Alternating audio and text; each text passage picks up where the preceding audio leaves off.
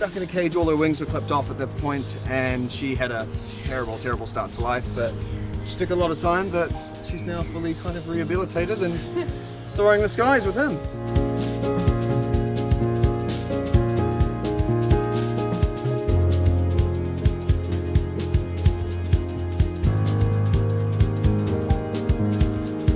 We absolutely hate about making content for a start, that we are inspiring people to get these birds, which we never wanted to do, and birds are the most rehome pet in the world. And what I do usually say is, if you have a kid, imagine that child at the age of about 3 years old, but forever.